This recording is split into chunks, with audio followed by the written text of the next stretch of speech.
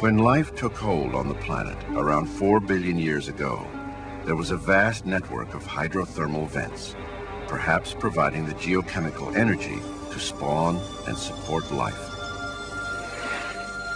There is now evidence that the surface of this early Earth was bombarded by meteors and asteroids. The safest harbor for life may have been in the deep.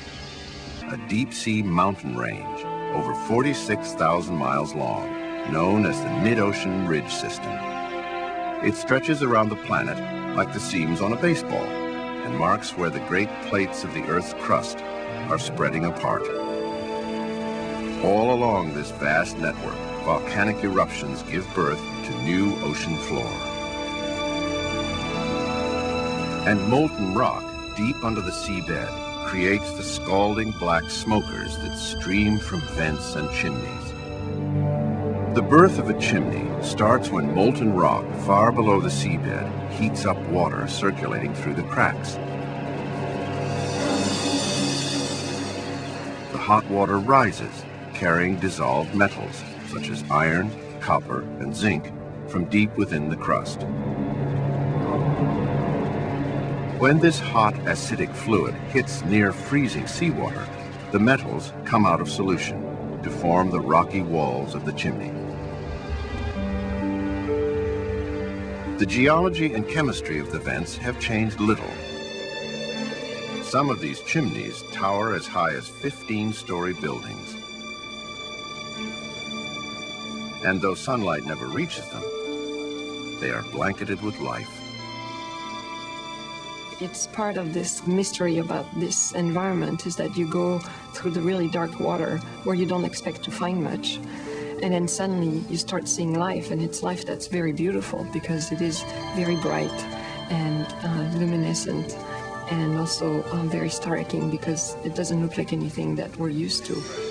These worms harbor inside their bodies a remarkable source of food, tiny, single-celled bacteria.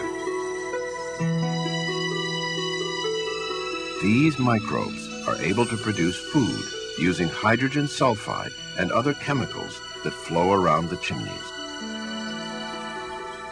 Each microbe is invisible to the naked eye, but when billions clump together, they appear like cottony webs draping the sea floor. As plants at the surface use the energy of sunlight, these microbes use energy stored in chemicals to grow and multiply. The larger creatures in this world either live off microbes within their bodies or prey on one another. Giant spider crabs, snails and sea stars, the fish and the octopus, all are ultimately dependent on tiny single-celled organisms and the volcanic fluids that flow from the rocks.